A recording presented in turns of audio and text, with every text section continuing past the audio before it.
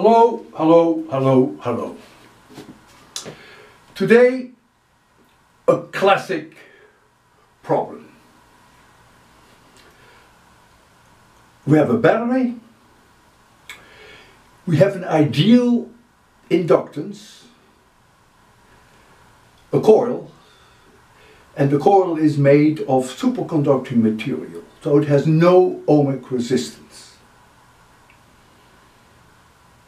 And then we have a resistor.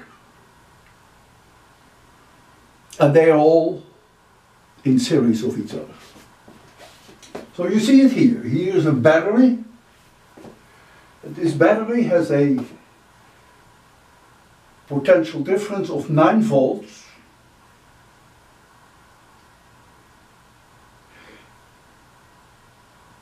The self-inductance L has a value of 15 Henry, and the resistance R here has a value of 5 ohms.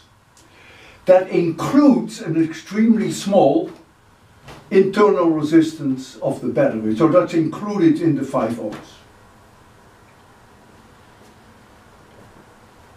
At time t equals 0, I throw the switch. The wires that you see here have totally negligible resistance. Totally negligible inductance. These wires probably have inductances smaller than 10 microhenry, so it's totally negligible. And now come 3 questions. At time t equals 0, I close the switch, and the current will start to flow in this direction. The current will change with time. I want to know what that current is after 4 seconds. That's the first question. Then comes the second question.